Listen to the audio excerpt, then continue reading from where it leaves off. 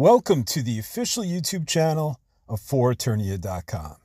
I'm your host AJ, and Masters of the Universe Revolution won't debut until 2024 per Mattel CEO. Well, it appears He-Man was wrong.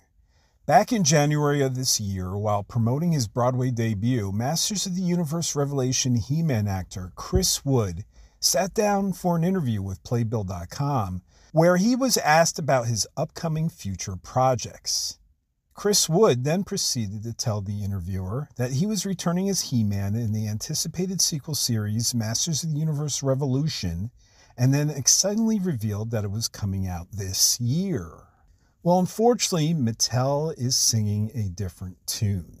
During Mattel's annual virtual investor presentation today, the chairman and chief executive officer of Mattel indicated Masters of the Universe Revolution would not be coming out until 2024. Here is his entire quote.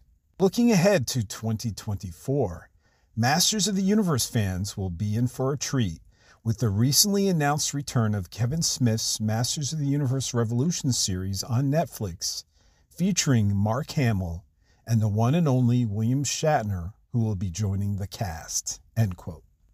Well, it's certainly going to be a long wait, Motu fans.